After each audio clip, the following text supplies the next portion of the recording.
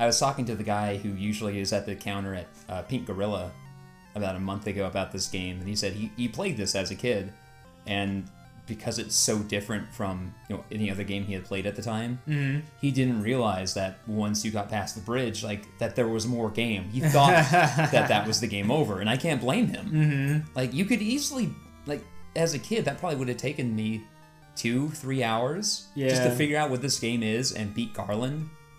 And even though it says like, oh, there's like 8 levels of magic and all that, as a kid I wouldn't have thought that tells me there's a lot more stuff here. Yeah. I just would have thought this is it. Or even as a kid, if you weren't like saving, like if that wasn't a concept to you, so every time you start over. It's like you think like Garland's the end, so it's like you beat him and then you get that little bit and you're like, yay, turn it off. Or yeah, you don't, like when I got my PlayStation back in 1997 and didn't have a memory card because we didn't realize memory cards were going to be a thing. Yeah. And get this, audience, I didn't have a memory card, but my first game was Final Fantasy VII. I was there for that. You motherfuckers don't know how many times I've played my way through Midgar. I remember very, very specifically your brothers running in and tripping over the power cable. Yeah. And just right after we found the fire material. Yeah. Just like, no. Yeah. That lizard is a fucked up lizard, man. Yeah, it is. Like, so here's the great frustration of this game. Look how much damage the rest of my party is doing compared to my warrior. Yeah. Right? And that is consistent for the entire game. Right up until the end, where finally the monk becomes black belt or master, whatever his final class is.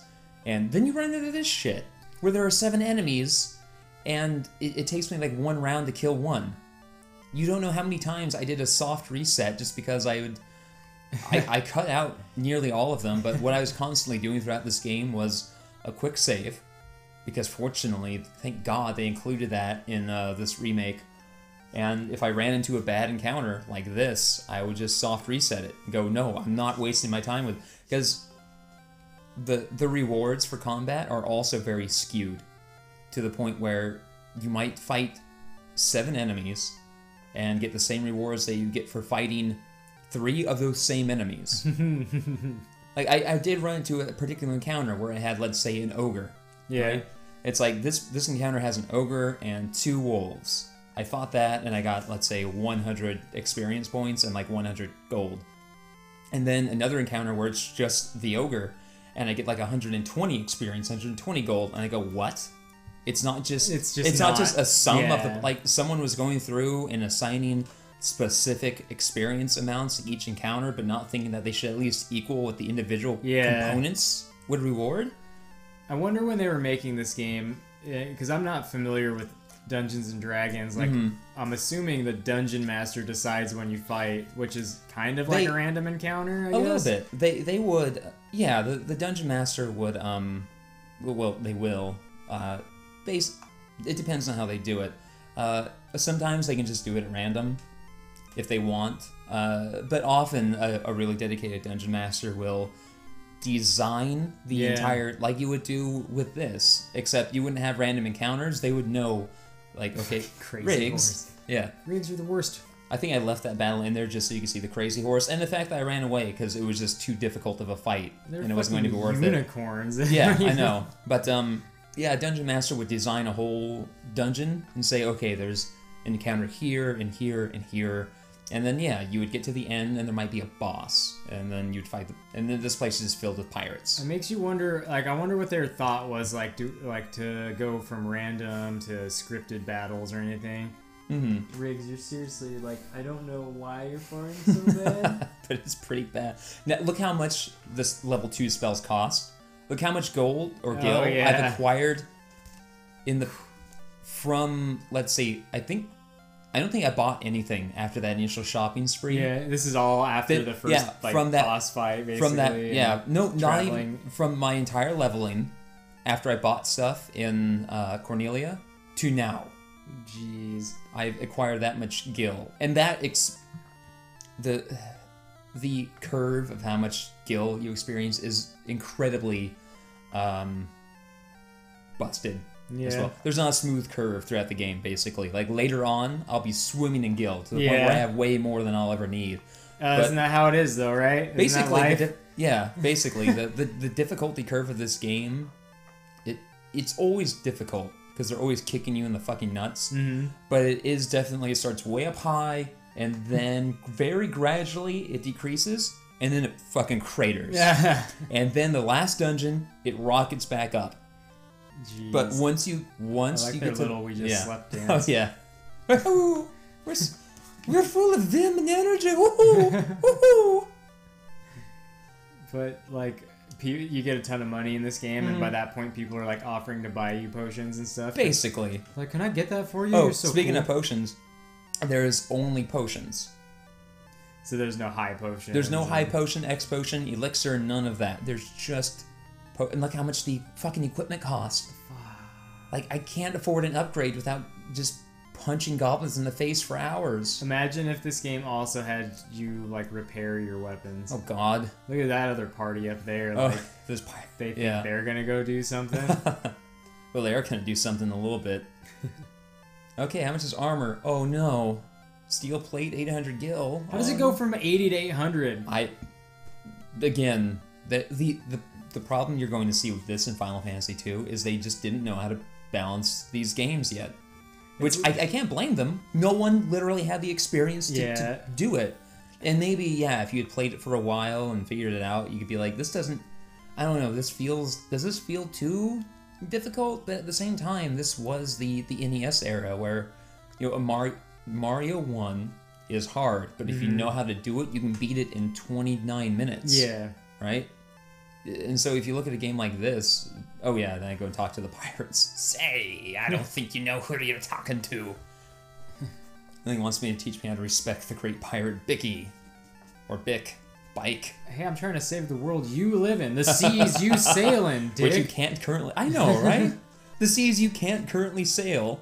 Whoa, that's way more pirates than there were before. Yeah, that's a lot of pirates. Fortunately, they're actually very, very weak. They throw you a little bit of a bone sometimes, but not often. Not often. Come on, Tom.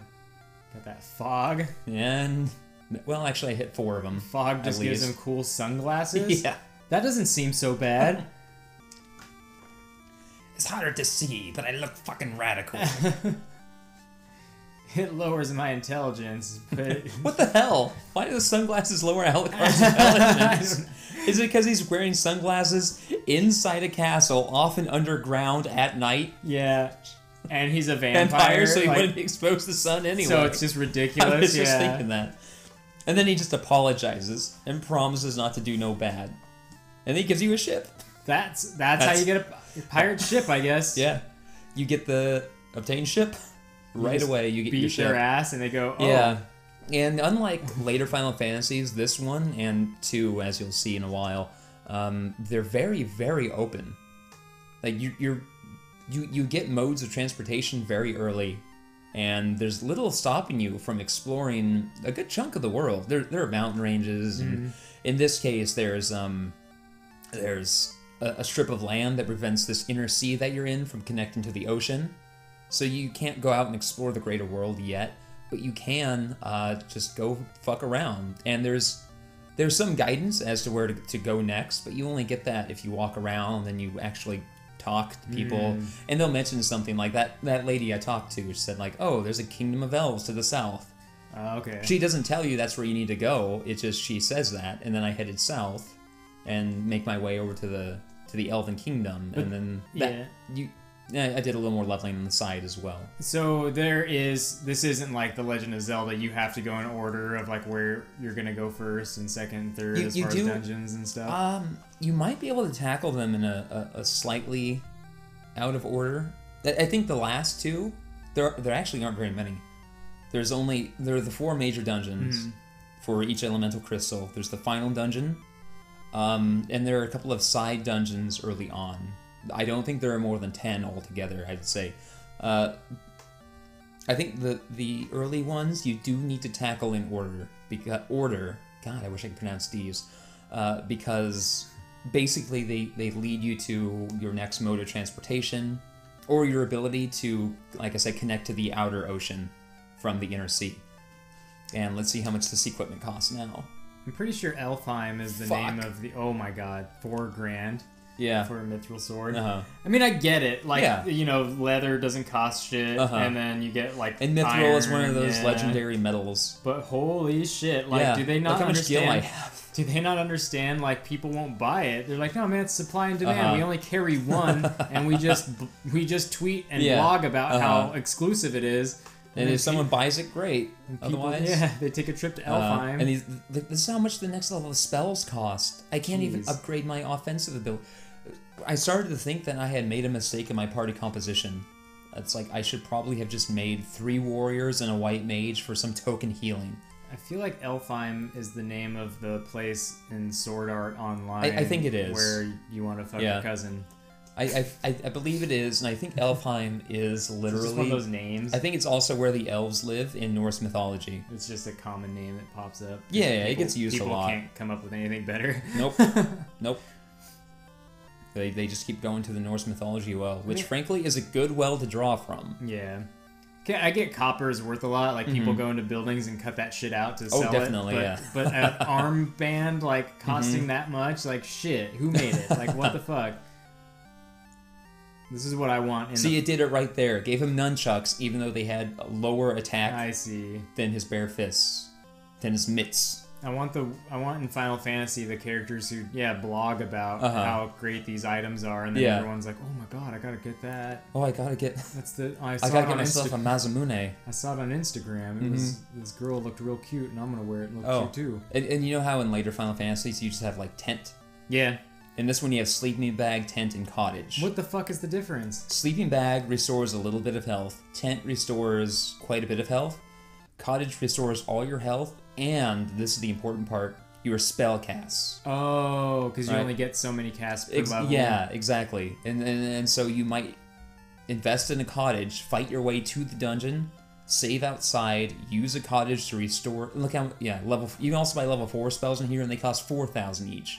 Up from the 1,200, I think, the level 3 spells were. Mm-hmm. Jesus Christ. I don't think I actually buy those spells until the late game, when they're finally just pouring money on me. So all those, the sleeping bag, tent, and cottage, are those only available to use outside or on a save point? There are no save points. Oh, okay, that's right. You can only save... that's another thing. You can only save by resting at an inn. Oh, wow. That's it. 3 people died here. Yep. Well, they're elves, I guess. Those fuckers don't die, right? May Link rest in peace. Link? Yeah, elves are either immortal or they just live a long time, depending on your particular fiction. I guess that was... I mean, it makes sense that Link would die at some point, because there are so many of them, There right? eventually has to be another hero, yeah. I like to think that that's why this would have been a Zelda game, but Link died there, and so these guys had to come up before a new Link was born. Yeah. So that guy gave me another story hint. He's like, no one knows where Astos, the king of the Dark Elves, is. And that was just the city where I wanted to go get upgrades, but realized I couldn't afford anything. Much like real life. Hey, I should get some better clothes. Wait. Let's go to the city and go shopping today. Like, I'm happy I'm finally at a point in my life where I can at least afford to shop at fucking Kohl's. Yeah. Right? The mid-level, middle-class clothing store. Kohl's, of all places. Oh, you probably get in on some fucking Old Navy, right? Maybe. Oh, Old Navy is the lower They're middle lower class. Than that? Yeah. Lower than that. Kohl's is where you go when it's like, I can afford $40 pants now. You know? Man, that's where I'm at. I'm at that $40 pant range. Well, that's what I bought last night. It was a pair of $40 Dockers, actually. I honestly... This place looks like a Dockers commercial. That's what you gotta... First you get the jobs. First you get the jobs. Then you get the khakis. Then you get the women. Yeah. Which I didn't learn until years later is actually a Scarface reference. Really? He says, like, first you get the money, then you get the power, then you get the women. Okay. Yeah. That's funny. Yeah. There's so many movies that I just need to watch again to get the references. Oh, sure. And I had mentioned to you that Roadhouse was the last movie that I watched. I need to watch that because I'm sure I'll get a lot. It will unlock... It's like unlocking a level, or like, oh, you've unlocked this many references in your life now because you've watched Roadhouse finally. This is a fairly short episode. It's mostly just dicking around and figuring out where to go next. Basically, the Elven Prince has been in a coma for like 5 years